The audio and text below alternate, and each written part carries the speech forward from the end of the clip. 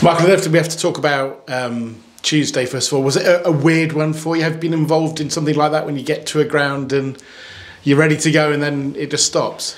Not for a very long time, to be honest. Probably back into my playing days as a youth player. But yeah, a bit of a strange situation. But it's in those situations, really, I feel for the fans that have travelled up and have spent a lot of money to come and play, and also their fans, both sets of fans. And I think it took a bit of time to get to the decision, probably the right one in the end because of the frozen pitch. But yeah, it's just good that we try and get the game on again, and hopefully this time the clubs can support, which they are doing, to get the fans up there. I'm talking to Danny just before you came in, I made a little change to the plan for the week, but they didn't have the day off that normally they would have post-match. I think you had them in doing a 5K.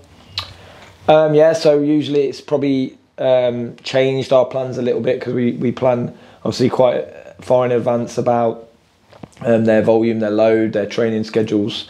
So it kicked us out of schedule a little bit. But so yeah, I had them doing some work away and coming in just to keep them bubbling, really. And is that what a 5K basically is on the treadmill? It's just to get them getting some athletic into them? Yeah, because ultimately we had obviously planned in their training schedule to play minutes on the Tuesday night, and then all of a sudden we hadn't trained that day, so we missed a day's training. So it was just trying to, within the realms of not killing them, just to make sure they keep ticking over really for Saturday. Well, I've seen the team in the last few weeks. One of the things that struck me is the speed of the pass. It's quickened up, a lot more first-time passing. It strikes me. Is that a message you've been trying to get across to the players? In certain moments, yep. In certain moments to be calm, but in other moments when to speed up the attack and change the tempo in the attack. So it's more about changing the speed of the attack and when to do that. And we've been working on that since I've come in, really, is those little things to try and improve us on the ball, really. And have you been happy with the response of the players? Yeah, the players have been great. Every day they work hard, we work hard. They've been really good to work with so far, good energy. They're a great bunch of lads. I think everybody can be proud of the group that have strung together here. And yeah, so far so good in terms of their efforts. I'm getting towards 4 weeks in now, not far off. Has it been what you expected being the manager? Obviously, it's different to being a coach of under 23s or under 21s. Yeah, in some ways, I think in some ways it's different and a little bit more responsibility of the club and trying to support the club to go in the right direction. I think in other ways football's football, right? And just want to improve players and keep developing a team. But so far so good, and we just keep pushing. I think we're going to go into a really challenging Christmas period with the games coming up. Hopefully we can pick up points. And what about the football? You'll have seen a lot of League One football, but it's different when you're up close on the touchline seeing it. You've had a variety of different styles of play to deal with in the last few weeks. Yeah, I'm loving it. I think there's some real good quality in the league. I think there's definitely, over the last few years, we've seen different styles. I think that's only great for the level in the league. But yeah, it's a real challenge to get to grip with the different styles, and I think we'll see on Saturday another style, and I think they're going really strong. So I think I'm really excited about what's to come, but really enjoying working against all the different teams, if you like. And just before I ask you about the game itself, can we just sort of behind the scenes a couple of things? We're only, and this is where managers start sighing at journalists, we're only 3 or 4 weeks away from the transfer window. We know Lincoln City as a football club don't suddenly wake up on January the 1st and think, I don't know who we're going to sign this week. Clearly you're already planning, I'm assuming, with Jez George and the rest of the staff in terms of potential recruitment, potential changes, and looking at the loans that you have out. Yeah, for sure. We're definitely looking at the loans that we have out. We know some of the lads are doing well out, which is great. We're looking at what we think we need to support, bring in, or any gaps that we think we might have to push. But that's a process that the recruitment team and Jez do every week, all week. And we've got a really hard working in Ali and Mark Tracy and Jez. They're really hard working in that area. So we meet every week about that. So it's not a surprise. It's not something that comes out of the blue.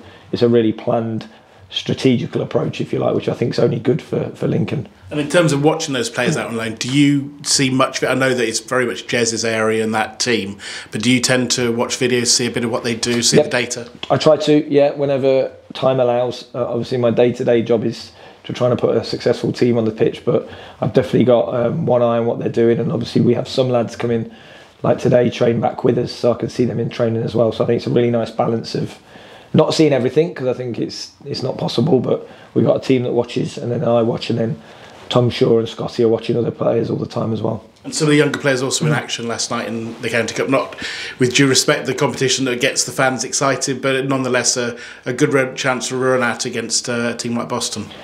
Yeah, I think it's a great local competition. You know, it's good to get see the young lads on the pitch, and good result last night. I think, like you say, the fans enjoy it, and I think it's good for the local community to come and see a Lincoln City team on the pitch as well. So yeah, really good game last night. I will ask about Wigan in a second, but the one final one about the injury situation with the longer term injuries. Obviously, Ben, we assume, is some way off. Rico is somebody that I don't think we've talked about too much. Is he any closer, and what's the situation with Tyler? Yeah, so Rico is sort of starting back on the grass, which is good news, but that's still a bit to go. He's still a bit away, but hopefully we can get through his markers and his checkpoints. But it's good to see him, I think, a couple of days ago, back on the grass, which is great. So he's working hard.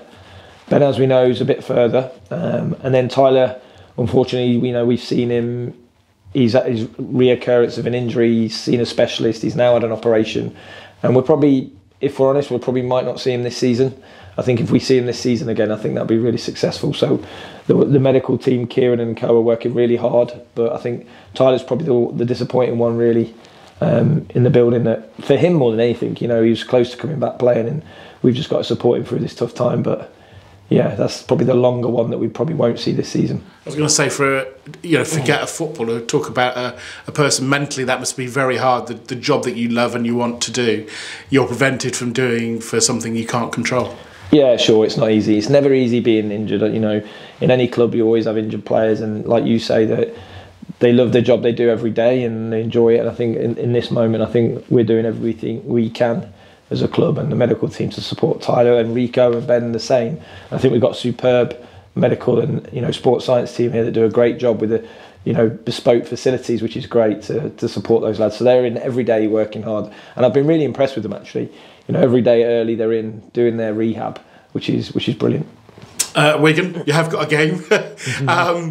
A deceptive position. If you just glance casually at the table, you'd be fooled as to what they are, because obviously what's gone on behind the scenes.